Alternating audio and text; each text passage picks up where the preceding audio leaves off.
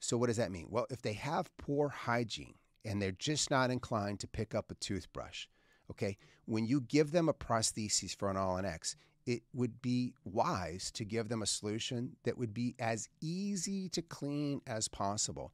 And when you create an FP1, the intaglio surface undulates, right? Every single implant, every single pontic has an emergence profile on the implants, and it has an ovate pontic on the pontics themselves have ovate contours. What's the problem with that? Well, how do you keep it clean? If you get floss threaders through there, you got to go over all the bumps and go into all the cracks and everything. That makes it really challenging for the patient, doesn't it? Now, on the other side, if you do an FP3, the FP3s are typically flat on the gingival contours.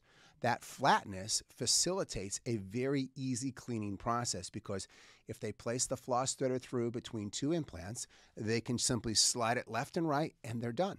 They're touching the entire surface and they're actually keeping it clean with physical contact, okay?